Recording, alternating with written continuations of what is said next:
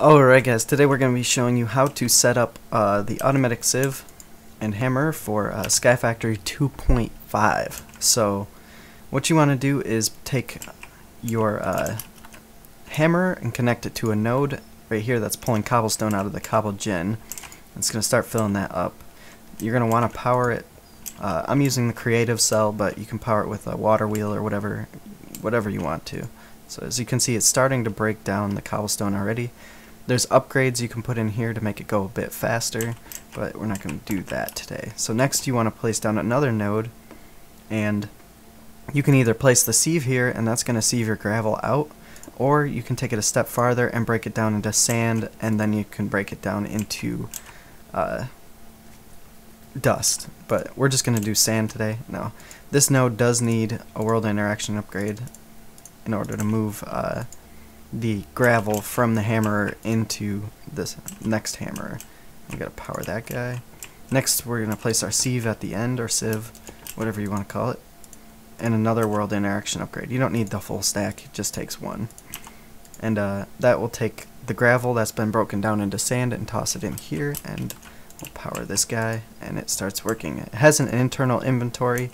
If you want to pull it out, you can use hoppers below it or these item transfer nodes. So that's the flat version. That's one way to set up. I'm going to show you the next way, which I need pipes for. Unprepared.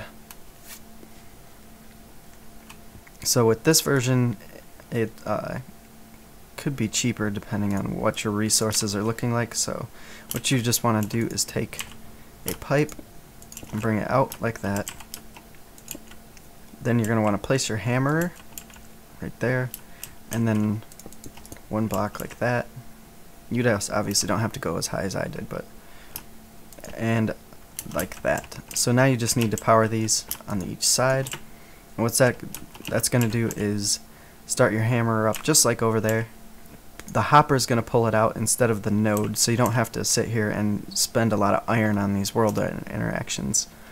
And it starts sieving, but obviously just like over there, if you don't want to sieve gravel, you can put a hammer here, and then it'll start breaking it down into sand, and then we could take it the step farther and go like that, and that'll break the sand down into dust and etc. You just keep chaining it down until you get to the sieve.